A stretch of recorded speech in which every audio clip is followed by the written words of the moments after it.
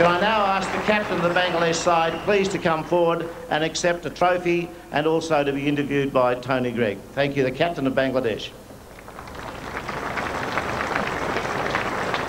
Thank you, Mr. Merriman.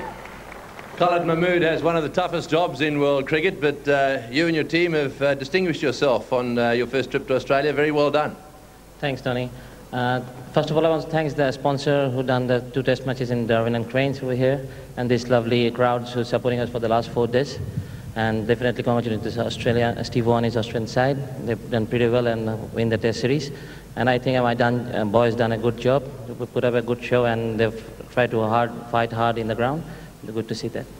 Yes, you have done well. I mean, you came to this match in particular and what was a pretty bouncy pitch, and everyone thought that, well, you were going to struggle here, but you seemed pretty confident and played that way.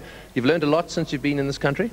Yeah, from the first test, I think when we come here, we've been a bit positive in the second test. I think boys, when they're batting, they're a bit positive in their batting stroke play, and that's good. I think everyone's been very impressed with the way you've gone about fighting against this Australian team. Very good luck in the one-day games that are coming up. Thanks, Tony. Right, there we are, ladies and gentlemen. A cheer for this very impressive Bangladesh team.